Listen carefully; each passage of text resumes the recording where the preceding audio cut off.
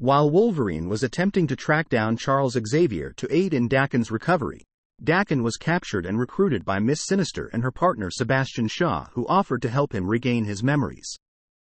After they tricked Xavier into triggering the psychic trap implanted in Daken's mind, Miss Sinister attempted to manipulate Daken by implanting false memories of a shared childhood with her.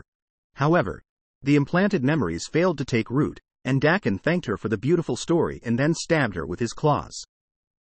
As he turned his attentions to Xavier, he was stopped by his father, who refused to fight him.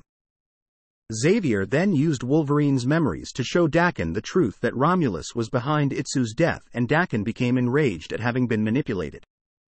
Against Xavier's protests, Logan then decided to take Daken with him to seek out revenge against Romulus.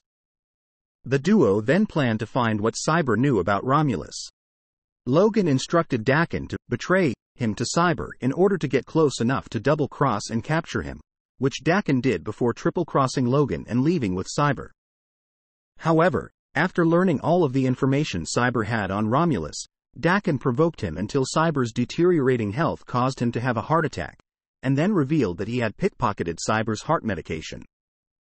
Daken then taunted Cyber by telling him that the world belonged to him and he had no intention of sharing with anyone. He planned to work against Romulus on his own in order to usurp his empire. Daken then left Cyber to die and disappeared before Logan caught up to them.